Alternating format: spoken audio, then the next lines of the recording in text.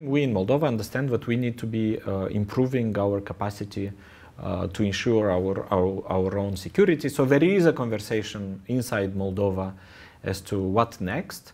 How do we adapt to a much more threatening geopolitical environment? But we're not talking in any concrete terms at this stage about supplies of lethal weapons. So at the moment, your position is that you would not take them? Well, it's not about taking or not. As I said, we are discussing internally what is the best way to continue strengthening Moldovan security, and based on how we decide to move forwards, then we'll decide, but then also communicate publicly what are our intentions and plans.